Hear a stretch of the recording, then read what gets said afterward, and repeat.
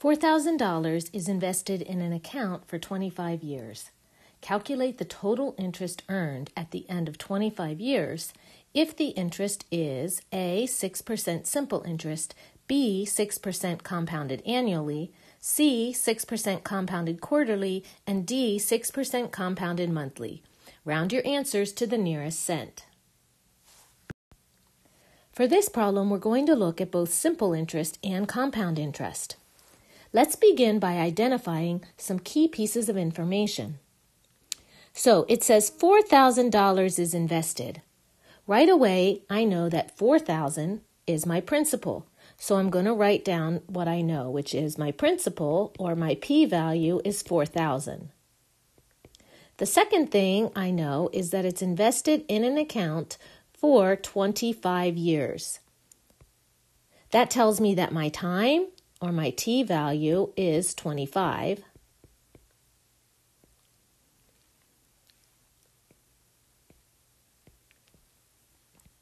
And then finally, we're asked to calculate the total interest, okay? So that means we're going to be looking at I, our I value. That's what's unknown. Our interest is unknown. Oh, and I can't forget about the one other item, which is our interest rate, right? We always have an interest rate. And for this, we have a 6% interest rate. So our interest rate, or our R value, is 6%. Which we know is 6 divided by 100, or moving the decimal 2 places to the left, is 0.06. Those are key pieces of information, and now we can go about finding all of the things for A, B, C, and D. So let's start with 6% simple interest. So I'm just going to draw a bar here, and we're going to start with simple interest, part A. What do we know about simple interest? Well, in simple interest, there's two formulas that we use. But specifically, because we're looking for our I value, or our interest value, we want to use the simple interest formula, I equals P times R times T. We have P, we have R, and we have T. So this first part, A, is very simple. That's kind of a pun. All right, so my husband would be not laughing at that for sure. But all right, so our P value is 4,000. Our R value is 0.06, and our T value is 25. We're going to pull out our calculator and evaluate our interest. So what do we have here? We have 4,000 times 0.06 times 25. And when we put all that together, that tells us that our interest is $6,000. So if we invest $4,000 at 6% for 25 years, our interest, or the amount of interest earned, is $6,000. That was the easy one. Let's then look at part B. 6% compounded annually. Now, do you remember our compounding formula? Our compounding formula is a little different than our interest formula. So let me write down our compound formula.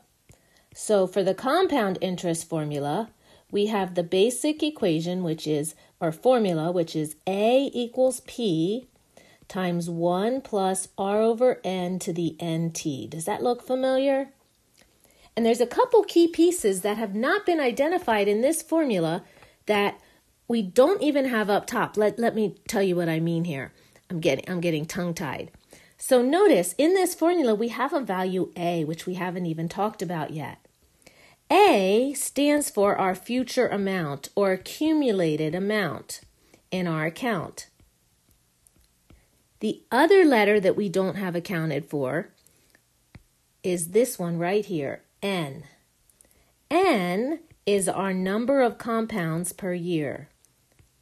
So that's the number of compounding periods per year. So I'll just put down number of compounds per year. All right. Now, since we are compounding annually, that means that our number of compounds per year is going to be 1. Our future amount, well, that is also unknown. So not only do we not know our interest, but we also don't know our future amount. Let's start by using the formula we're given to find our future amount. So, our future amount, or A, is equal to our principal, P, which is $4,000, times 1 plus our interest rate, 0.06, divided by N, which we just said for part B, we're compounding annually, so N is 1, and then N times T. So we're going to take 1 times T, which is 1 times 25, or simply 25. So that means our formula is 4,000 times 1 plus 0.06 raised to the 25th power. We're going to put that into our calculator, and 1 plus 0.06 is just 1.06. We're going to raise that to the 25th power, and we're going to multiply that by 4,000. So you can do it on a scientific calculator, or you can plug it into Desmos, or any other graphing calculator, or any other tool you have available to you online, or just handheld. So you're going to take 4,000 times 1 plus 0.06 raised to the 25th power, and I get that the future amount, or our A value, is $17,167.48. $17,167.48. Now remember, we weren't looking for our future amount, because you think, that's a lot of interest, but it's not our interest, right? That's our future amount. To get our interest, what would we need to do? I'm just going to jot it over here. Think about it. Our interest is actually our future amount. If you think about it, the interest that you earn is your future amount minus your principal, right? You have money that you start in an investment. The future amount includes both that principal that you started with as well as the interest earned. And so to get your interest, you're simply going to take your future amount and subtract off the principal. So to get the interest earned for part B, we're simply going to take our future amount, which is $17,167.48, and we're going to subtract off our principal being $4,000.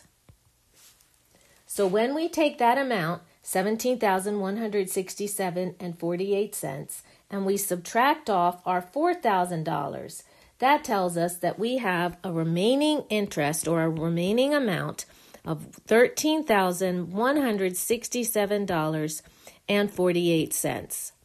That right there is our amount of interest, and that's what goes in the blank. The future amount, subtract off our principal. So we would say that if we were investing this money at 6% compounded annually, we would wind up earning $13,167.48 in interest. Wow, do you see the difference between simple interest and compound interest? And that's only compounding annually. Two more we have to do quarterly and monthly. But now that we've set up the basic formula and the basic foundation, those other two are going to fall out very quickly. The only thing that actually changes between part B and part C is the number of compounds per year. So if you look, instead of compounding annually for part C, we're actually compounding quarterly, which means 4 times a year. So we're going to repeat the same process, but this time, instead of n being 1, we're going to change it so that n is actually 4. Let me go back to my formula down the bottom, where I have A equals 4,000 times 1 plus 0.06 over 1, and change that 1 into the number 4, because now we're compounding quarterly. We also have an n that appears up here in the formula nt, right? And so that's going to slightly change what I have over here. Instead of having an exponent of 25, we're going to have something slightly different. And instead of having a value of 0.06, we're going to have a value of 0.06 divided by 4. So you're going to take in your calculator 4,000 and you're going to multiply by 1 plus 0.06 over 4 raised to the 4 times 25 or 100th power.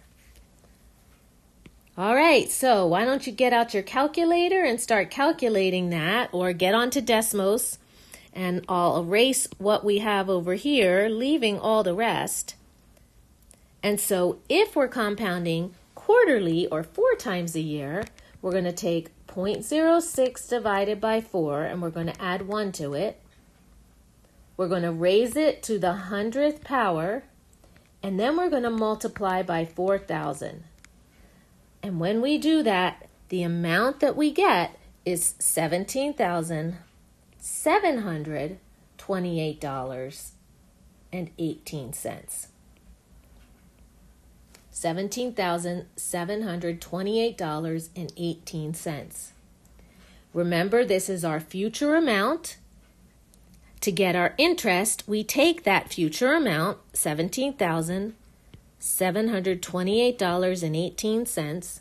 We subtract off 4,000, and that's going to give us $13,728.18. And that's the amount that goes in Part C, $13,728.18.